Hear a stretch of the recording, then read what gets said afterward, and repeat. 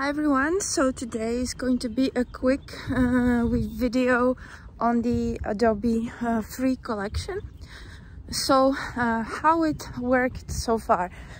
So Adobe nominated images, vectors, videos and illustrations from different contributors, and if the contributors agreed with the nomination, the assets were included into the free collection, and the contributors were paid for the assets. So for me, as I didn't have any vectors or videos in my portfolio before I started with AI, so for me it was always photos and illustrations that were nominated. And for these kind of assets, they will pay you $5 per image. I think vectors probably would be the same, and then videos are probably more expensive. And so they would, for example, now, right, I have some nominated images now.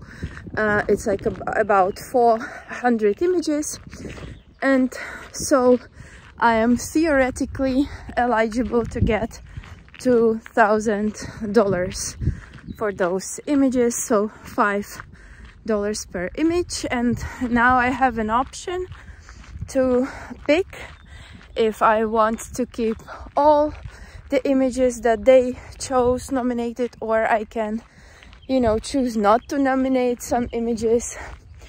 And then, so it happened for a couple of years now. So what happens is, at least for me, they didn't accept all of the nominated images into the collection, but it was always around, let's say, like 10% were accepted, and then you got the money, and then those images are then free for 1 year.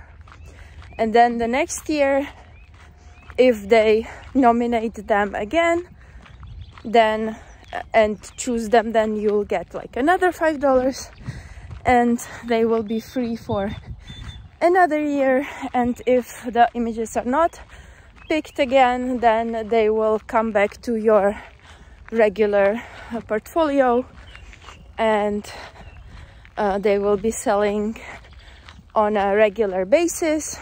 Also, the downloads that were made for your free images don't count to your regular download, so you don't know how many times your free images were downloaded or bought.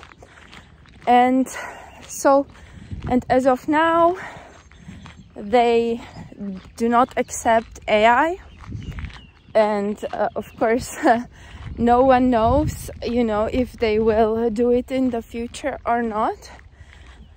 I guess we'll have to wait and see. This year, personally, I don't think that they will nominate AI, but you know, I could be wrong. So for now, it's not AI. For now, it's the first wave, and it's the regular photos. You know, somebody was like asking, you know, like, is it worth it to upload, to put your images to the free collection? You know, you'll like only get $5. Your image can be potentially downloaded for more than that. So they do not pick your like absolute bestsellers.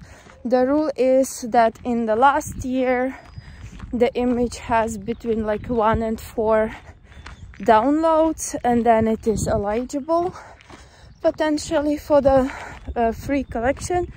So of course between 1 and 4 downloads can have some new images with good potential. So that's why, you know, you have an option to not nominate some of the images. But to me, like when it started, I was like picking what I nominate and what I don't, but now I just let it take all they want and nominate everything. And you know, any extra money is good money to me. And yeah, so this is basically it. So AI is not available for now, so if you only have AI in your portfolio, you wouldn't even know about the free collection, because there is no banner with your, you know, nominated assets.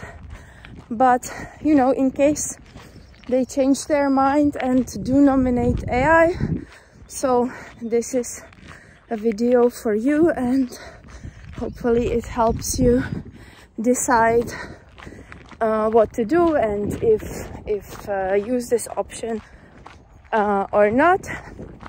And of course, if you Google, you know, Adobe free collection, there is an article about it from Adobe where they explain in detail why they do it, how they select it, and so on. So yeah, so that is it from me, and as always, I will see you very soon.